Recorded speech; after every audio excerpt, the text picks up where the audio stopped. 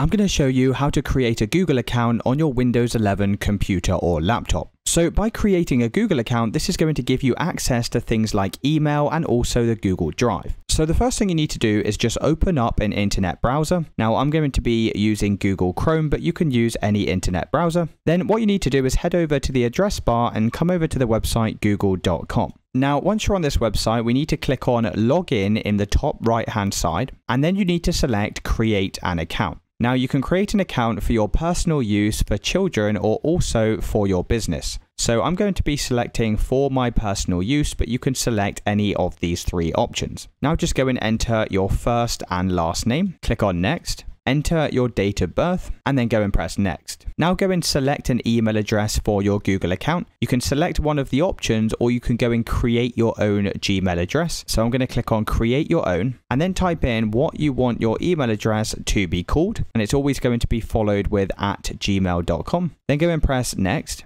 and enter a password for your account. Click on next again, and now you'll need to enter a telephone number to go and verify your Google account. Once you've entered your code, go and press next. Now, if you struggle verifying your phone number, then it probably means your phone number is already associated to too many Gmail accounts. Now, to go and fix this, you can obviously use another phone number, or another way to fix this is to remove your phone number from the accounts that are already associated with it. Now, once you've done this, you can either press skip or next, click on next again, and then scroll down and agree to the terms and conditions. And finally, we have now created our Google account. So what you can do, if you want to go and use email, you can click on this Gmail button in the top right-hand side, and you can now begin using your email account so you can go and send and receive emails. You also have access to all of Google's products as well. If you click on the square icon in the top right-hand side, you'll be able to use things such as the Google Drive and YouTube and basically all of Google's features. So that's it, guys. If you did find this video helpful, then let me know in the comments and I'll see you in the next one.